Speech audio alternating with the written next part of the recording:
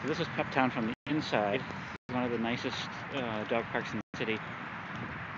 There is a governing group that maintains property. They wash down the surface with bleach solution every once in a while. It's very nice.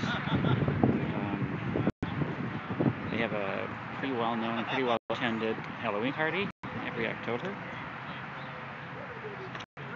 It's a sort of oblong space with a little planter in the center that some of the more agile dogs can jump into over that fence. It's pretty amazing. What else?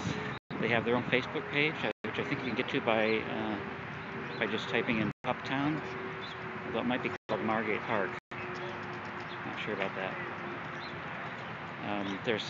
There can be a lot of dogs here sometimes, maybe as many as 30 or so.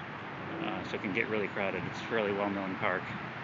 You can become a member of the park if you'd like. There's dues that are fairly modest. This is the poop area here. There's a dog level drinking fountain. Lots and lots of tennis balls.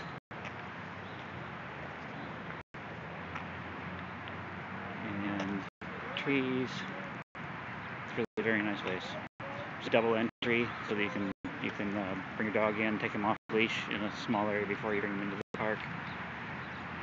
It's really quite an attractive place.